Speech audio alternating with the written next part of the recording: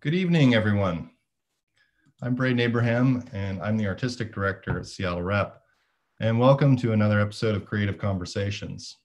I'd like to start tonight by acknowledging that here in Seattle, we are on the traditional land of the Coast Salish people, and including the Duwamish people, both past and present. We honor with gratitude both the land we are on and the Duwamish tribe. This acknowledgement, of course, is not meant to take the place of authentic relationships with Indigenous people, but it is a first step in acknowledging the land we are on. Tonight, my guest is Skip Mercier. Skip is a set, puppet, and costume designer, and he has designed close to 400 productions over his long career. His work has garnered many awards on Broadway, off-Broadway, and at regional theaters around the country, including Seattle Rep and many others. He's worked with leading theater makers such as Bill Irwin and groundbreaking directors such as Julie Taymor. And he's a longtime collaborator with director and playwright Tina Landau, whose production, The Time of Your Life, some of you may remember, that Skip designed, is still one of the great productions in my memory that I've ever seen on the Bagley stage. He's also a longtime professor of design, and he currently teaches in our own backyard at the University of Washington. Skip's one of my favorite collaborators. He and I have worked together on plays such as Ibsen in Chicago and Well, and he also designed Cheryl West's recent production, big hit production of Shout Sister Shout that was on the Bagley stage last fall. I'm really pleased that he can join us tonight. Skip, welcome. Hello. Hey, Skip. Thanks for joining us. You're welcome. I'm in Connecticut. You're in Connecticut. I am. How are things out there? Things are cold. It's getting cold now. Yeah, it's pretty great. But it's beautiful. The leaves are all changing and it's really pretty. And you're teaching classes remotely. I am. I was just with my students in Seattle 20 minutes ago. So yeah. It's a wild ride. I know, it's amazing, all of us, how close we all are through this and how far apart at the same time. So I wanted to start tonight just, going back to when you started as a designer. How did you come to design? I think so many people in the theater, they came at it from another area, usually acting or something else. But do you remember when that moment was where it clicked for you, when you knew that design was something that you wanted to do? I do. That's just such a great question. I think my family thought I was going to be a student forever. Because I couldn't find what I wanted to do. And I was at UC Berkeley, and one day I was an English major. And one day I wandered down to a part of the campus I had never seen before. And there was this little brown wooden building and eucalyptus trees, and the door was open, and I wandered in, and a guy was sitting in an office at a drawing table, and his walls were covered with images of the theater. And I had never seen a professional show. I had never had any. I was so fascinated that somebody actually did this and thought about this, and it just never frankly occurred to me. And this man, his name is Henry May, just let me look. And I was there for almost an hour, and I just went from image to image to image to image. And he said, who are you? And I said, I don't know. I'm an English major, and I said, did you do these? And he said, well, yeah, but I didn't do them alone. I worked with a lot of people to do these. And I said, they pay you for this? I mean, it was I just had no idea. And he asked me if I could draw, and I said, I love to draw. And I've always doodled and always, and he said, well, draw me. And he gave me a little message pad, and I just did a sketch of him. And he said, you need to take my design class. And that's really how it happened. And so I did. And I took it for a month, and it was a advanced design class. And he was asked to do an opera, and he couldn't do the opera. And he said, I have this guy. He doesn't know what he's doing, but he just has nothing but theater instinct. And I ended up designing the set and costumes for Orfeo and won all these awards. And I sat in the back of an opera house and I felt an audience actually at the same moment all react to something that I thought of. Mm. And I was hooked. Mhm. I was completely hooked. And I've been hooked ever since. I'm still hooked. That's such a magical story how you just wandered into your Totally. curiosity led you in there, and you found this new path. Well, yeah, I was probably skipping a class, but Right. Exactly. But but no, what it that, was great. I mean, he changed my life. yeah. He changed my life, and he was a person that was so connected to his life, and he was really happy. Hmm. And that's the thing that impressed me the most. It was somebody that gets up every morning excited to be alive because he's creating. Right. And what he said to you about, yes, I did these, but I also did them with other people. Yeah. And, that's something I think as designers, directors, it's interesting to talk about because as artists, all of our work is in relationship to each other. And yet when we start a process, we always start from a specific point of view. Each of us has a specific point of view because without that, there's no way in, right? So it's both personal and collaborative. And just curious, like how does the design process start for you? It must start differently, or does it start in the same way for every show and every kind of thing that you? It starts different. Well, you mentioned time of your life. Yeah. That's a great. I remember when Tina Landau sent me Time of Your Life, and she said, "I want to do this at, I really just want to do this play. We're going to do this play." And so I read it, and I didn't get it. I just didn't get the play. I didn't get the story. I didn't. And so I called Tina and I said, I don't get this. And she just said, read it again. And she hung up. And I read it again. And it was like bricks click or something. It was like Time of Your Life is one of those plays where you have to get Hmm. inside it, in the belly of it, in a way. And once I was in the belly of it, I called her back and I said, "Oh my God."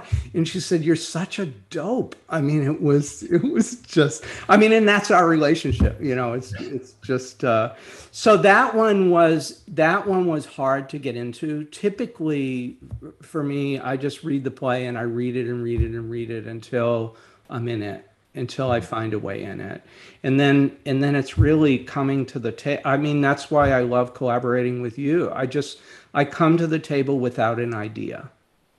I come to the table with the play Hmm. and knowing that you and I will create the world of it. That Right. we will, so it's really just coming with a knowledge of the play. Right. And that it's sort of trusting that knowledge, right? It's like you kind of have to, like you're saying, you sort of have to press this play into yourself. And then from there, then intuitive things can happen. It's like Yeah. you can force the idea in, but if you can get inside it, then something will happen in that conversation or in that moment when you're least expecting it in a way.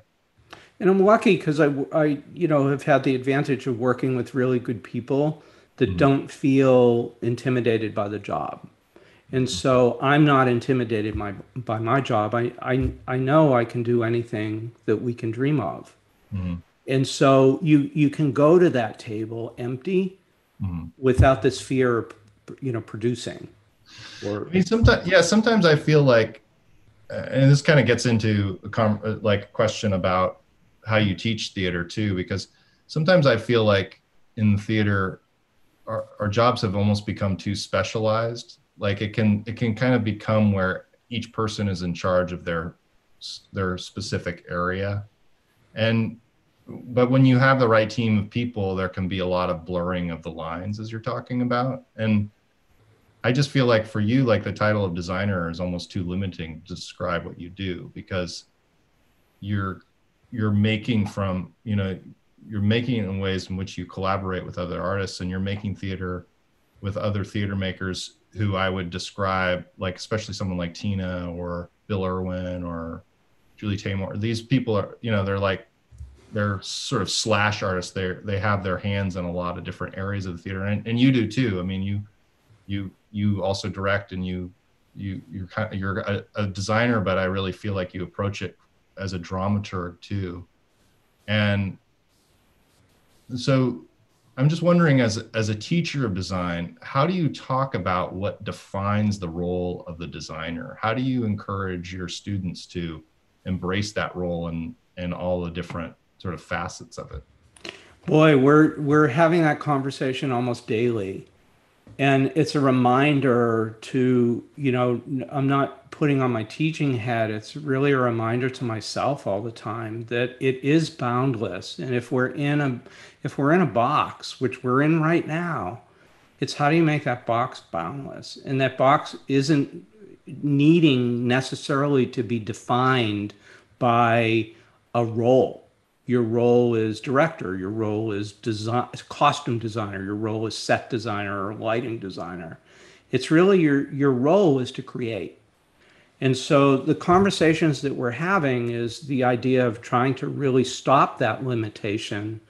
I think when I came to UW, one of the things that attracted the faculty to me was that I consider myself a scenographer. So I do sets and costumes typically at the Right. same time. I don't think of one without the other. It all kind of blends together in my thoughts. And I'm really, excited about these younger artists are coming up with absolutely no boundary of ability. I mean, we have one student right now that's doing the sets, costume, and lights for a device piece that is, nobody knows what's going on, and the work they're doing is fantastic, Hmm. that's what I'm very hopeful for the future of these designers, that they're not limiting themselves by a certain sensibility. The trick then is the skill set that's required with each sensibility. Right. Right. Because you still have to have that specificity. Like Picasso had to be able to draw and paint realistically, or maybe he didn't have to, but he did in order, and then to be able to abstract it and break it and try new things. Absolutely. I mean, I remember the first time I saw that famous drawing Picasso did of a bull that was like 3 lines, and it was like, and I was probably 15 years old, and I said, I can do that. I don't know why this guy is so famous, and it wasn't until you look back and understand that this was somebody that could not only meticulously draw the bull, but Mm-hmm. he could find the essence of the bull in 3 lines. Mm-hmm. And it's exactly that. It's undoing. Is that part of when you're teaching design, sort of helping students find the essence of the idea, or the essence of the image, or the building blocks for how you create something from that? Absolutely. I mean, it's really knowing the play. Right. And it's letting the play talk to you. And we're encouraging our students constantly about the not what is the story generally, what is the story specifically, and what's the story to them specifically? How do they relate to the story, and what's the connection to the story, and why does the story need to be told and Mm-hmm. should be told? Or it's so understanding not only the story but the audience the story is for, Mm-hmm. and the connection that's going to happen between the performer, the performer and the audience. That stuff we can't Mm-hmm. control in a way, except that's all we do is control it. Right, exactly. Are you surprised sometimes by where inspiration comes from for you, or where an image comes from? Like, because like I'm thinking of when we did Well, and you designed that big arrow that went out into the audience, which like is not something that came to my mind when I read the play. But when you showed me that picture, I was like, oh yeah, that makes perfect sense. Yeah, do you remember how hard that was when everybody freaked out that we put that arrow over the seats and whatever. Conversation. It's a limitation of our space, but just like broke it. But the play, I don't know where, Braden, I don't know where like a particular inspiration comes from. I remember just so clearly feeling that play of this woman that needed to be both in and out. I want to be inside, I want to fit, but I want to get out of here. I don't want to fit. It was like, and the arrow happened almost automatically. Every sketch I did ended up a way out. Right. Somehow. And so in a way, I just started listening to it. And when I'll never forget when I showed it to you, you went, "This is crazy. I love this." Like, Yeah. That's what makes those kinds of collaborations so much fun, is when I think someone comes up with a wild idea and you go, oh no, that's actually exactly it.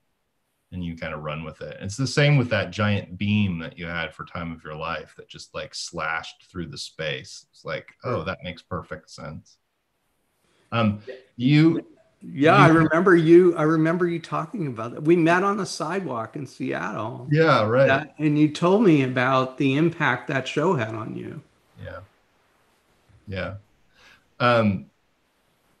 I wanted to talk to you because we're kind of on the subject of those first moments of creation. I wanted to talk about new plays, because you do a lot of new work, and you've designed for many new plays, and you were the resident designer at the O'Neill Center, which some of our viewers may not know that the Eugene O'Neill Center in Connecticut was sort of the very first sort of new play workshop of its kind, where playwrights would go, including, many great playwrights over the last 50 or 60 years, including August Wilson, and started a lot of his plays there. But it's a place has a kind of a very pure mission that's dedicated to the playwright and the development of their work in a very kind of holistic way. And you were a resident designer there for that festival.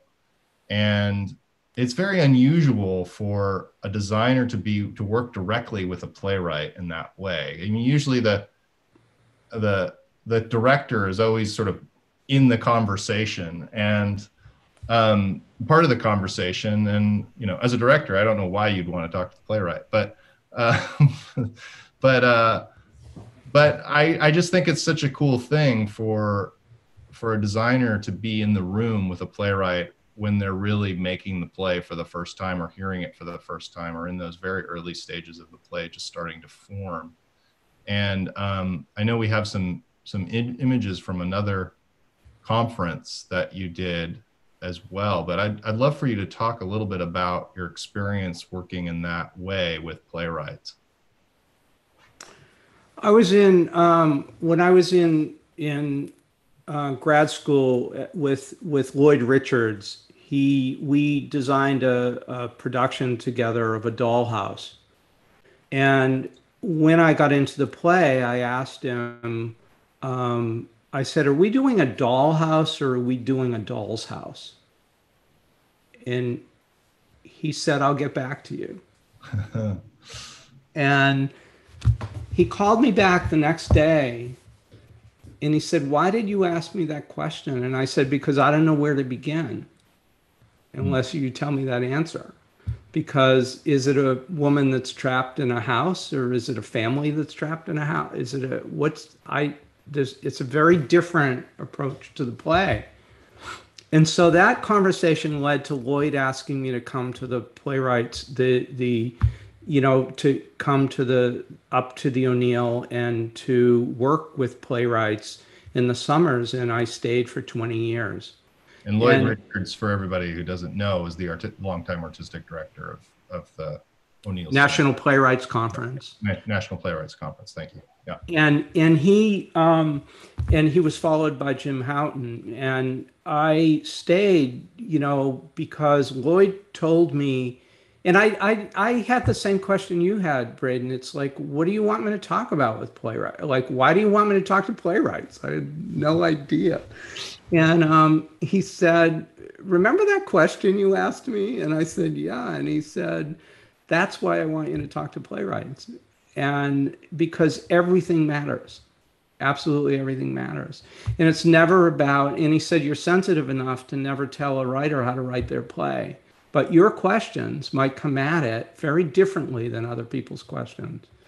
And so the first meeting I had, I think it was with Keith Radine. I'm not entirely sure, but I think it was. And it was a design meeting. And Lloyd had told me he wanted me to talk to playwrights. And so we were sitting on the porch of an old farmhouse and we were talking, and the director was talking and the dramaturg was talking and the writer wasn't saying a word. And I, after that meeting, went to Lloyd's office and I said, I don't know why you want me here. And he said, I said, that's like a design meeting, what I do for business, for my work. And I said, if you really want the playwright to talk to the designer, then the other people have to not talk. And because they have a job to do, they're trying to figure out this from a very different place. And so he said, well, just tell them not to talk. And these are like famous directors, right, famous dramaturgs. And I'm like a young designer. And I just said, okay. So I brought a roll of gaff tape that I put on my wrist. And I said, we're going to have, with the next meeting, I said, we're going to have a different meeting where the directors and the dramaturgs cannot talk. The only people that can talk is the designers and the writer. And that was the beginning of that. I just want to say that was the beginning of that, because when I was directing at the O'Neill just a few years ago, that has, that is now the code, and that's been the code for many years. Oh yeah. And it was so valuable. Right. And so of course the directors hated that at first, right? But it was so valuable just because of the difference in the kind of questions that are asked. Because if the writer doesn't see it, I can't see it. And so it's really probing them to help us see their world. So part of my job when I did that was to have this meeting and then do a sketch based on what I took from the writer. When I was there, one of the writers was Jenny Mahoney, who wrote a play that eventually became artistic director of Seven Devils Play Foundry. And Jenny had asked me over the years several times if I'd come and do a similar thing with them that I did at the O'Neill. But I felt I was obligated to the O'Neill and couldn't do that. But after I left the O'Neill, and then I was teaching full time and I just didn't have room. But this summer, because of our distancing, I agreed to do this. So these sketches we're seeing grew out of that direct dialogue between the designers and the playwright. And then it was to give, at least for a stage reading, the audience a sense of what this would be if it were realized, what could actually happen. Right. So there were 3 plays. We just worked on 3 plays. This was the one that's up now is The Killing Fields by Anya Pearson. Mm-hmm. I love, and Hattie's helping us behind the scenes, folks. Can you go back to that first? Yeah. I just love that I love how sort of surreal some of these images are, and that they certainly can translate to a stage, but it doesn't seem like they're bound by any of the kind of practical confines of what is possible on a stage. It's like they're very much from a kind of intuitive, almost they're feel like a sort of pure expression that's not bound by any of the practicalities of what it takes to put it on stage. Not to say that it isn't possible, but it's like it really exists in that moment of creation. It's funny, this is a play called You Will Get Sick by Noah Diaz, and It's someone that gets ill and goes through their life and they're slowly turning to straw. Hmm. And they end up going home and crows basically, pick them apart in the cornfield. And it's so, in my imagination, the crows are all white shadows that are flying around and they're so as much as it's impractical and sort of, poetic and romantic in a way, it's Hmm. also incredibly practical. Right. I don't think there's anything that I do that can't be done. I don't know how to do it. I don't know how to put that straw field up in the air, but your TV does. No, I love that about you. You just say, this is it. And usually 95% of the time or 99% of the time, you figure out a way to do it. Yeah, we really do. And it's like a team. That's the collaboration. That's a team of people. And it's getting them to actually believe in the idea, and then they'll always make it better than we can make it. Hmm. They, they're magic Hmm. if they believe in it. Right. I love that when we did Last of the Boys, when that image, the landscape, and still one of my favorite images of that night and the young soldier up in the shadows and walking down the landscape. And I just remember sort of those meetings, how we talked about what that landscape needed to be and how we would do it on the stage. And it felt both sort of very real and also, you know, of of the imagination at the same time, just like I think Dietz intended it to be. It had this kind of surreal quality of what can happen late at night when you're out in the wilderness. Yeah. Uh, It's and haunting. It was and haunted. haunting. Yeah. But yeah, I love the elements of these images. Can we scroll through the next one? Tell us a little bit about this one. This is the Alligator Gospels, and it's a woman that has been corrupted by a belief in a new religion, and she's wearing a alligator robe and goes out to the wilderness to sort of make a connection. And it's really a family play about a sister that comes home and these two sisters that are, trying to find their connection to themselves, and religion is in the middle of it, in or this newfound kind of religion. So it was, the idea of the moon being the spotlight and the she's in the I don't know, the landscape. I was thinking of alligator teeth, and like it's just, the thing about these sketches that's so fun is it is solely a response to the writer and Right. what the writer's saying and what's and I'm not saying, Braden, it's not fun to work with directors. It really is. But when the writer just says, it's like an alligator, the whole thing is like the mouth of an alligator. I can just run with that. It's and in fact, I think it's your work with writers that just gives it more and more validity, that it gets stronger and stronger. So I don't want to for a second say, like, that's not what I mean.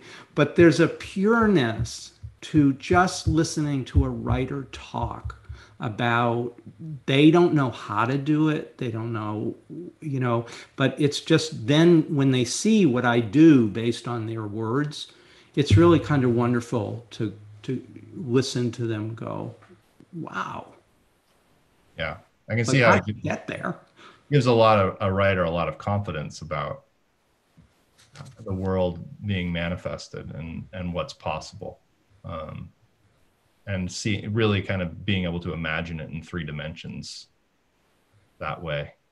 And those layers of interpretation, I think for me, that's what's so sort of thrilling as a theater artist, is to, you have what's in your mind and then you see how it comes through your collaborators, and and it starts to fill it out in a completely new way.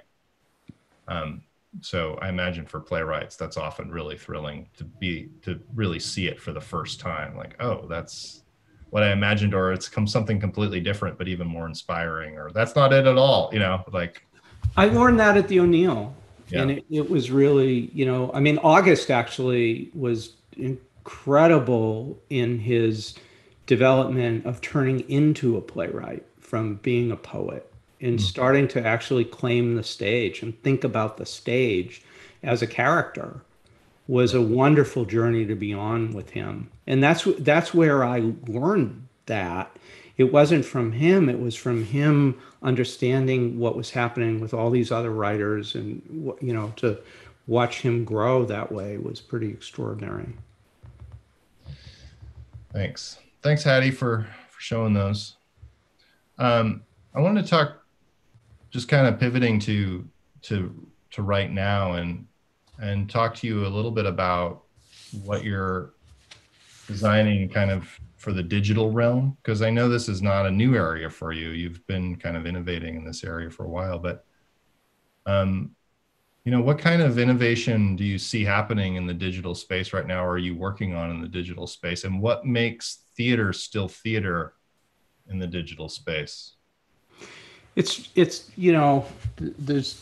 no doubt it's the most remarkable challenge to have what feels alive in on a screen Mm-hmm. and in a box, or in a, that it is, what makes it immediate, what gives it validity, how do you not get lost in the technology, how does the technology not overwhelm?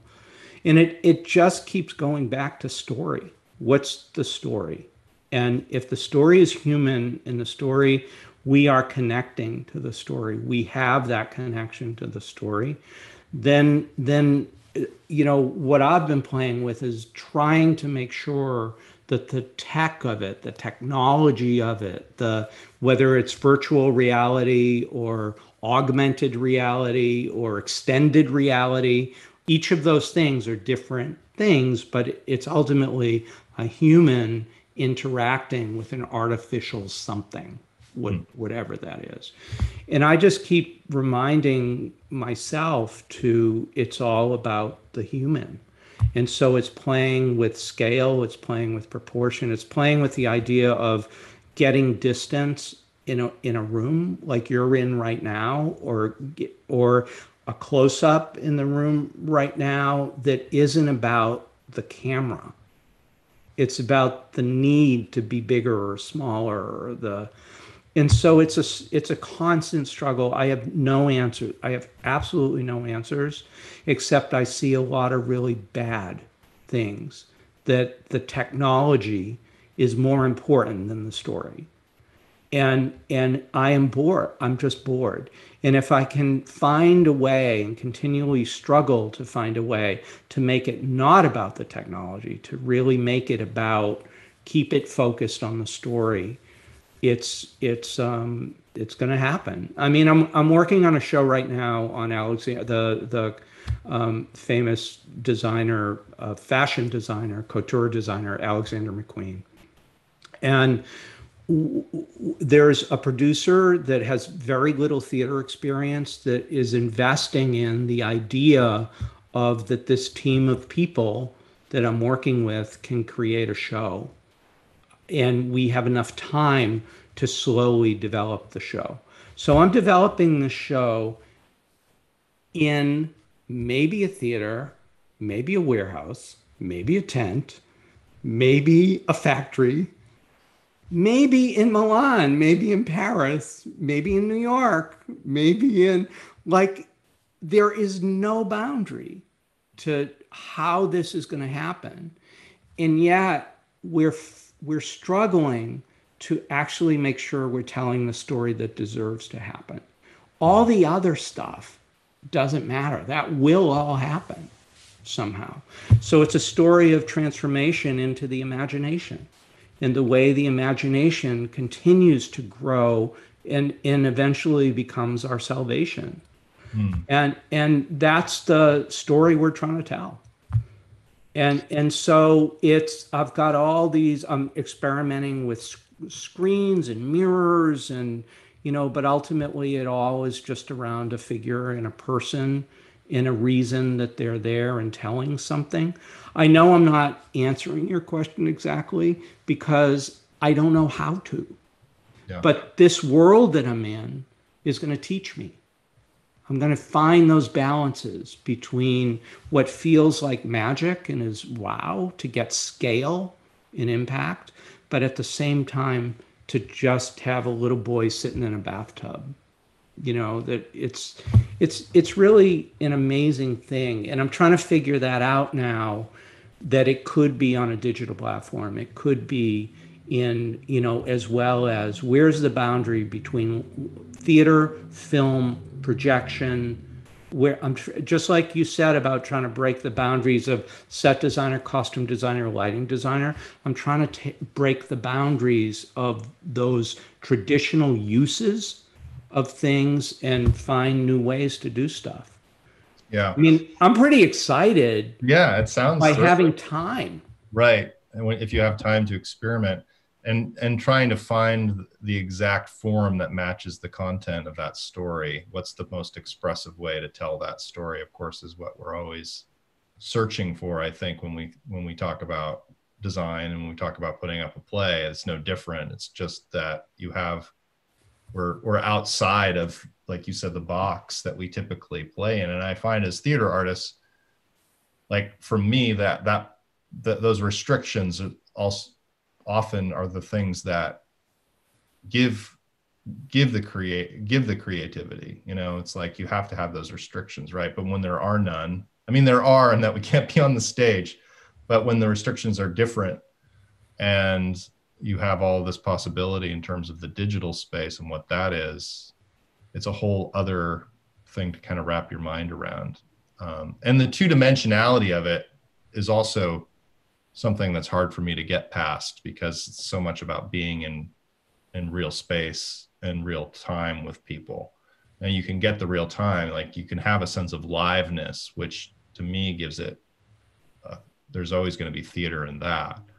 But getting past the two-dimensionality, I was talking to the director, Taby McGar, last one of these creative conversations about that idea and how that becomes a unique challenge, and how you address that theatrically, which is happening, but it's very different. It's not theater as I think of it, but it is a kind of hybrid of theater and film. It's something else that could be cool, and there is some interesting experimentation that's happening. I think there is. I mean, Simon McBurney in Complicite, playing with the idea of 360 sound, how sound can get in your head, Yeah, I love be that. around to change the dimension of space, the way space.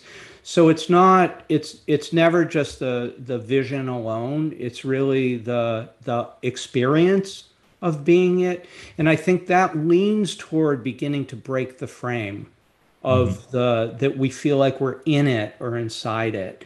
And it's a way that's very different than when you're watching a video game or you're watching that is because those are immersive environments. I mean, you can get inside those, but there's a kind of artifice to them that is so alienating. It pushes you out rather than really brings you in.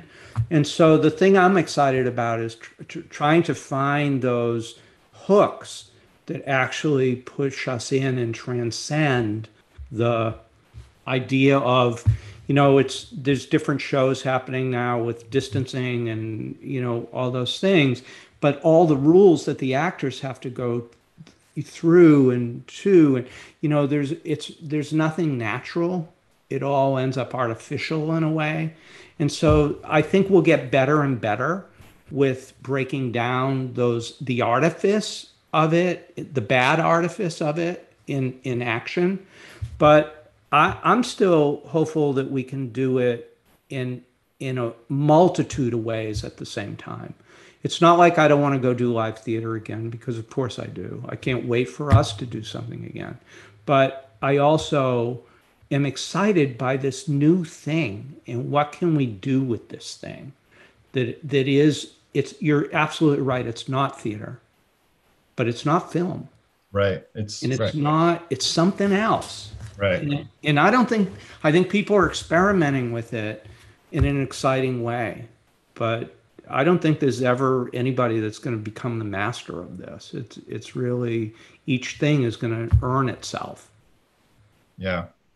Well, I look forward to seeing what comes of this project that you're working on, and where we're going to be in the next 6 to 9 months. Hopefully we'll start to be coming back by then. But I also think that the discoveries that we're making now and the evolution that's happening now and the discoveries we're making about form and whatever this hybrid is will stay with us and continue to develop side by side with live performance when it comes back. And that's kind of thrilling too, to think about how the two could intersect. There's already a lot of intersection that was happening before the pandemic around video projection and live feeds and and recorded stuff. And I think this opens up a whole new sort of world of possibility of expression when we think about how some of the things we're discovering now could come back once the live